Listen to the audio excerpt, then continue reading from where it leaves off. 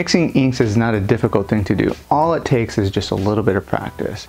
In this demo, I'm going to use the three primary colors, red, yellow, and blue. We're going to create a color wheel with secondary and tertiary colors with it, and we're going to do some pull down swatches. Okay, so now it's time to do some color swatches here. So this is where we have to remember the intensity of the colors. So I already have my yellow out. So what I'm going to do is I'm going to take a little bit of this yellow and put it right here. I'm going to take a little bit of this yellow and put it right there. And then I'm going to just keep this all mixed up here. And then I'm going to do the same with the red. I'm going to put a little bit of red right here. And I'm going to put a little bit of this red right here. Just to make some, a couple different pools of pure hue, so that if I have to start over, I know that I'm going to have some extra color to go back to that already has the extender mixed into it.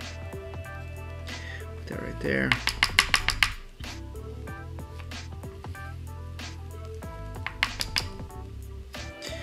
So these colors, then these are, the idea is that this is going to become the orange, this is going to become the green, this is going to become, and then the mix here is going to be that violet. Now, remember, yellow is the least intense of all of these colors here. So I'm going to take just a tiny bit of red and put it into the yellow to make an orange.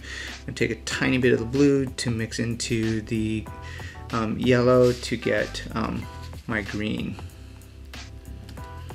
All right, and when I mean a tiny bit, this is what I mean right here. Just this tiny little bit to start off with. You can always add color in, but it's incredibly difficult to mix it back out into a lighter tint.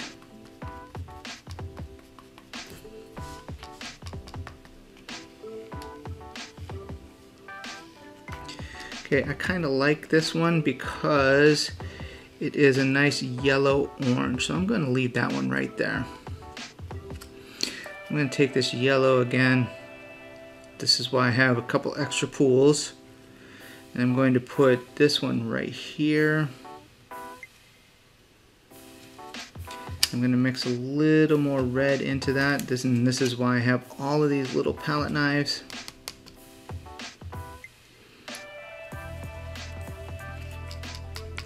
I'm going to try and make this one an orange.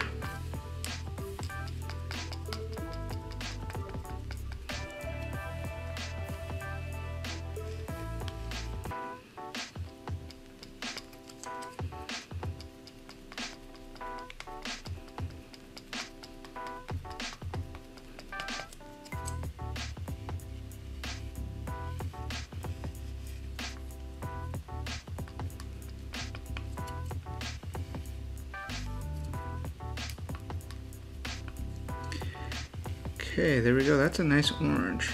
Now I'm going to take a little bit of that orange that I have there and I'm going to put it right here next to the red. I'm going to mix just a little bit more red into there to make that a red orange.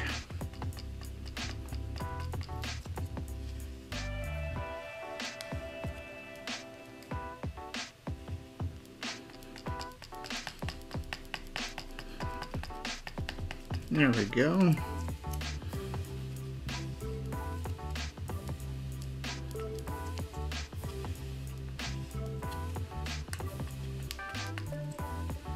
Put a little more red in there.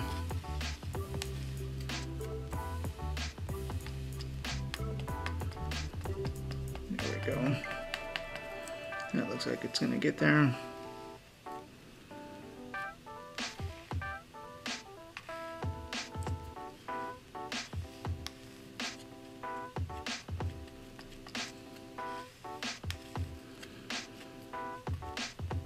There. Now you can see I have a yellow orange, an orange, and a red orange. Now let's rotate this so we can do the same thing with the blues.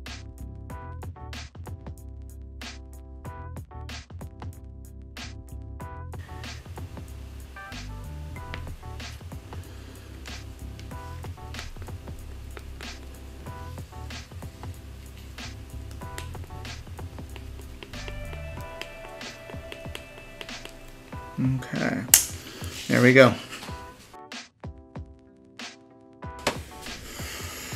Okay, so I'm going to do my drawdowns, and we're going to create a spectrum. We'll start with yellow, and we'll just do a couple drawdowns.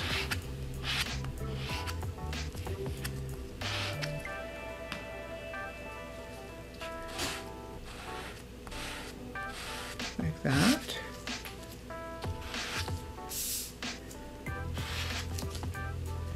And we'll go to yellow orange.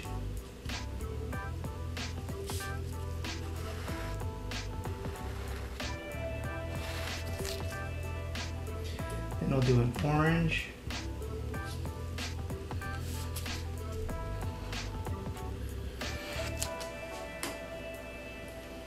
And we'll do a red orange.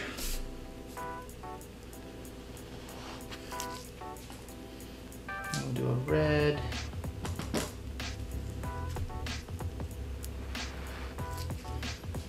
And we'll do a red violet. And we'll do a violet.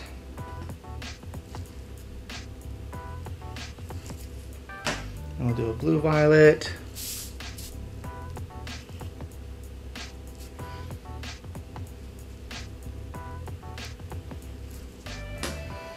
And we'll do a blue.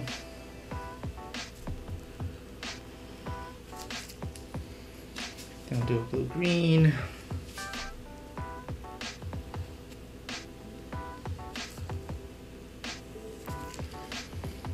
We'll do a green.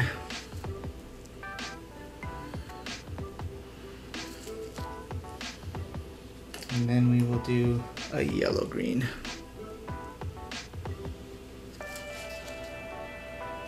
There we go. Alright, so mixing colors is not a hard thing to do. It just takes a little practice.